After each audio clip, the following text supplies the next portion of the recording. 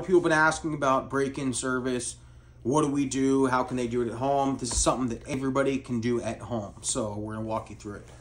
So if you play traditional with all five, okay, your glove's gonna be very, very stiff. That's how all pro gloves are.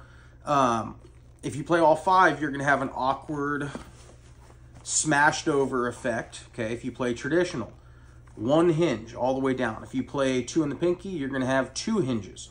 Okay, really simple.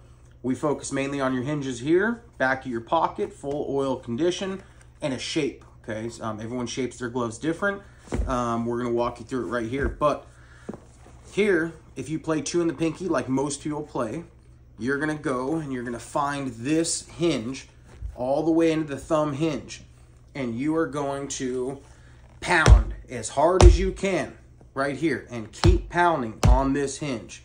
You're gonna max out here at your finger hinge, and you're gonna do the same thing. You're gonna pound, pound, pound, pound, pound.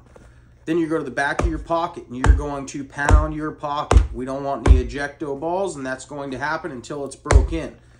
You're going to take from here to here, and you're going to rack, and you wanna break up all this stiffness down in your heel, okay? Pull, you can roll, you can roll, you can roll. Here, don't worry about getting anything out of shape. You can shape as soon as you're done, okay? So we're gonna speed this up a little bit.